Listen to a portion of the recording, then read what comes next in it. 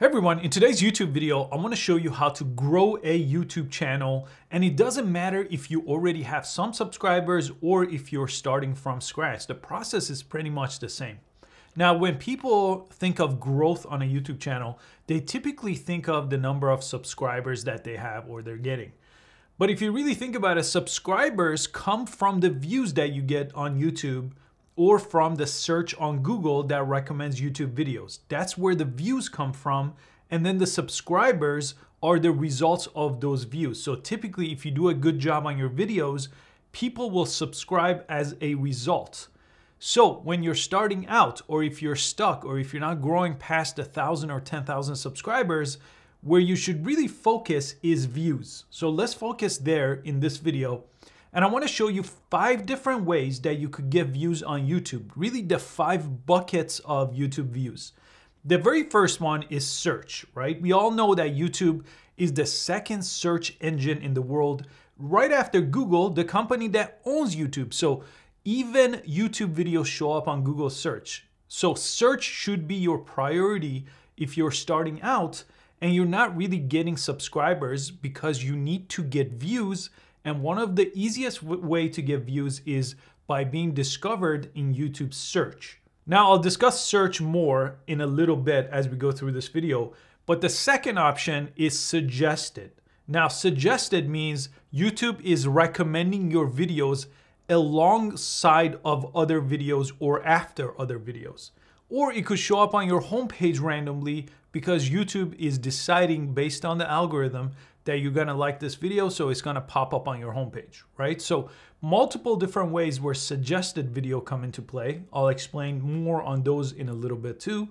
The third is the views that come from your subscribers. So as long as you do a good job on your videos, people will subscribe after they watch a video, a small portion of those people. And as your subscribe numbers grow, those people are going to come back to your new videos, right? So that's going to get you more views. And this is kind of a snowball effect. And probably the best way to get views, the most valuable views on YouTube are from your subscribers. But I'm not focusing on it here because that takes a long time to build a subscriber base where 10, 20% of those people keep coming back to your new videos.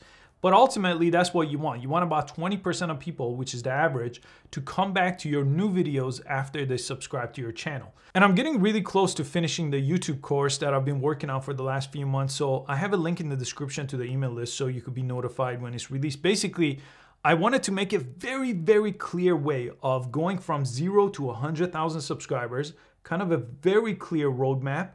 And then also explain all the different ways you should monetize a YouTube channel because there's so much more than what YouTube pays you through the AdSense program. So I have that all laid out, and I especially jump in a section in that course of teaching business owners how to utilize YouTube to grow their business as they're growing their YouTube channel. Really 2 powerful forces that could come together there. So that's the link below if you want to sign up and then be notified when it's ready. Now, number 4 is through promotions, and there's multiple different ways where you could utilize promotions to grow a YouTube channel and get more views. One of those is running YouTube ads to get views to your channel. Now, this is a more expensive option, and it is a little bit tricky if you're new, so I'm not gonna cover it in this video. I'll make a dedicated video on promotions. Another way you could do promotions for free is utilizing other platforms like Facebook or Reddit or TikTok to kind of tease your videos, grow a following there, which is sometimes easier on platforms like TikTok, and get them to click through to your YouTube video. So promotion is kind of 2 ways. You have paid promotion, running YouTube ads, and then getting people to discover your channel that way. Again, it's a costly option, or you could do a free option of utilizing other platforms like Facebook and TikTok. And lastly, you have collaborations, and this works really well, but it's really hard to do when you're starting out. But ultimately, what it means is you reach out to another YouTube channel that is doing the same type of videos as you, and then you work on a video with them and they work on a video with you. One of those videos goes on your channel, one goes on their channel. It's a way to kind of cross promote your channels to each other's audience. Now, this is something I do later on, typically after 5,000 or even 10,000 subscribers, because if you're new, no one's going to want to collaborate with you. Even if they're new, even if they do it, you're not really attracting many views because both of you don't have enough subscribers to do that.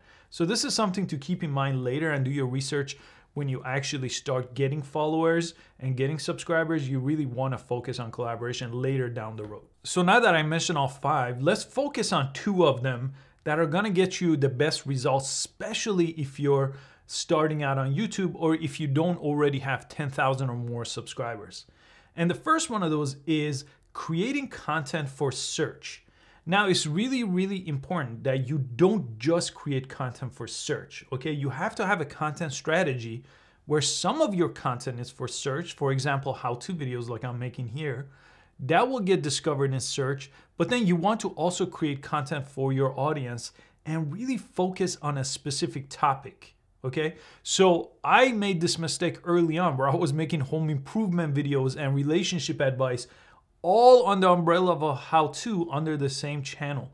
That just did not work. So I focused more on social media videos and technology videos, and then YouTube started recommending me on suggested and on search. But at first it was not doing that because I just didn't have enough narrowed down focus on this channel. Let me just quickly show you this search bar right here. This is what we want people to use to find our content. And in order to do that, we need to make titles that are easily discoverable in search.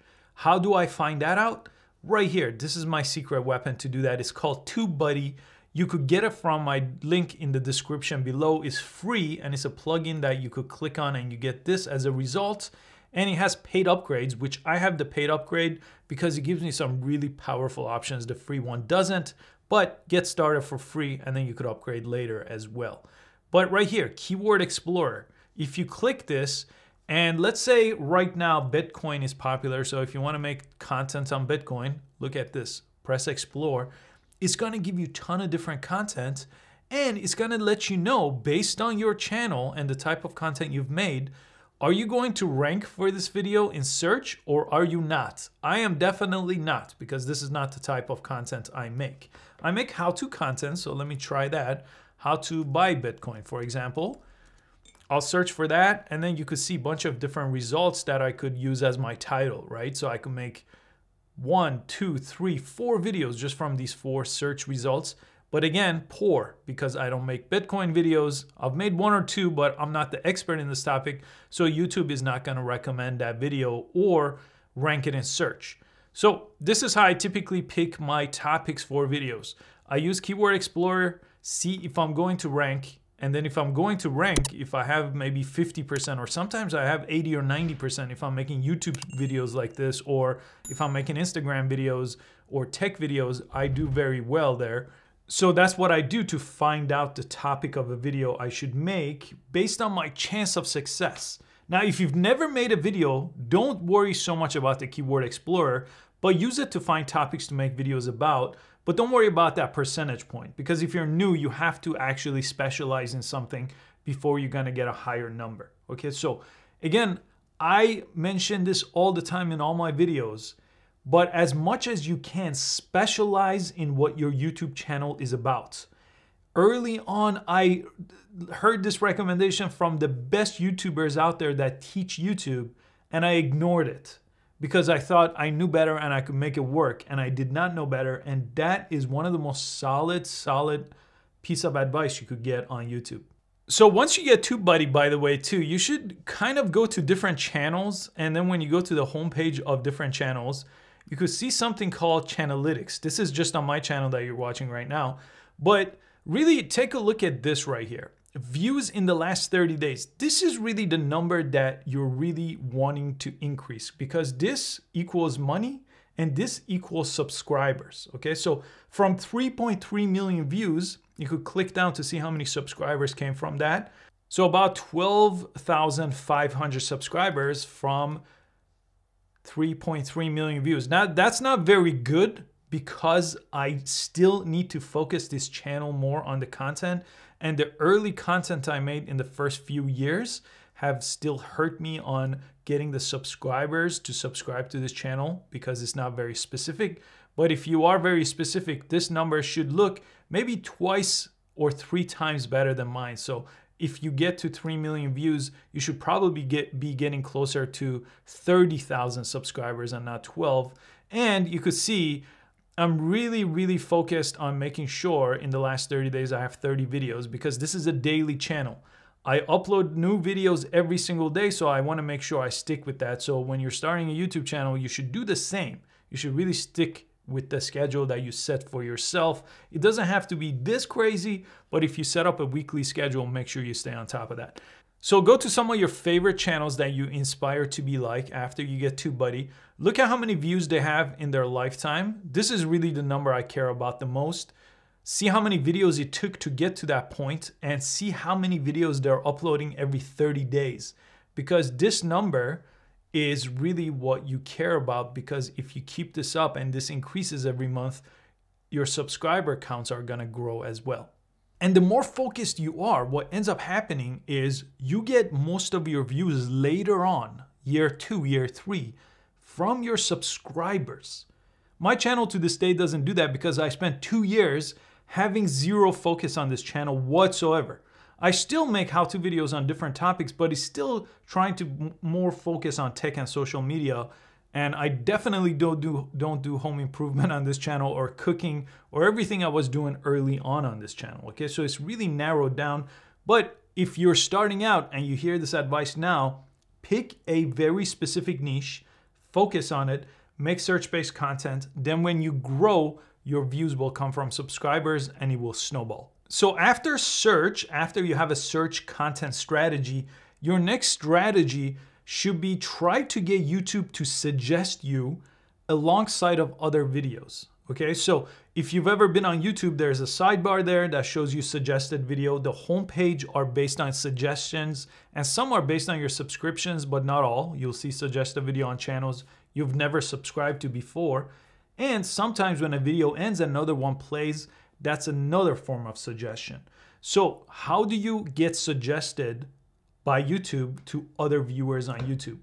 Well, the ultimate way to do this is, once you have a very focused niche, find multiple channels that are like you, okay, that make the same type of content.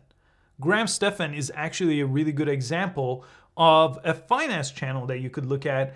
And then there are multiple other channels that grew on the back of that channel by making similar content. For example, he made a video on why I'm leaving California based on what was popular, based on Joe Rogan leaving California. Okay, he's not on YouTube, but Graham Stephan found that trending topic, made a video. His video went viral, multiple million views, and then other YouTubers made videos on the same trend. Now, they're not copying the exact same video, obviously. They're making their own video with the same concept and title, but with their own spin on it. So it's not really technically taking someone else's content if you could put your own spin on it and add value. So that's one way to get suggested on the back of other videos that are very similar, okay? So you could do that. And another way to do it is you could go to the trending page of YouTube, look at what's trending, and if it fits your niche, if it fits the type of video you make, you could again put your own spin and make a video similar to what's already on the trending page. This also could help you get on the trending page, which really will explode your channel. But in the 4 years I've been doing YouTube, I've only hit the trending page one time. Okay, and that's because I picked a topic that was trending at that time, made a video on it, happened to be the first one to make that video, and I hit #1 in search, and that day the video really skyrocketed. But it's really hard, but hitting the trending page is not the ultimate goal here. That's a bonus if it happens. What the ultimate goal is for YouTube to suggest that content to other people. Okay, so just to recap, get TubeBuddy, use the Keyword Explorer, figure out your search topics, make sure they're narrow enough that they're in a very specific niche, because if they're not, it's gonna take you many years to rank any videos in search. Once you do that, you will eventually rank in search on YouTube and on Google. Your videos will rank there under the video tab. Then once that starts rolling in, or as that's rolling in, you could start working on suggest a video by seeing what's trending and what you can make videos on videos that are already going viral. And then once that starts happening, you could focus on number 3, 4, and 5, which is Make content that your subscribers already like, so kind of get them to keep coming back to your channel, because that's really ultimately where you want your views to come from your subscribers. Then you could work with promotions, kind of growing different platforms and trying to get people to YouTube from there. And then finally, you could start collaborating with other people to kind of expose yourself to their audience, and then they could do the same with you. It's a win-win for both of you, and then you could start growing. So I'll make separate videos about those details as you continue this journey, but this I really wanted to focus on how to get more views on YouTube so you could grow a bit faster. Again, I'm finishing up the course soon, so if you want a very straightforward, detailed step-by-step guide on how to go from nothing to 100,000 subscribers and more, and how to specially monetize your YouTube channel the right way, beyond just Google AdSense, make sure you sign up for that, and I will let you know as soon as it's released. Thanks so much for all your time. I hope you found it useful. I'll see you next time.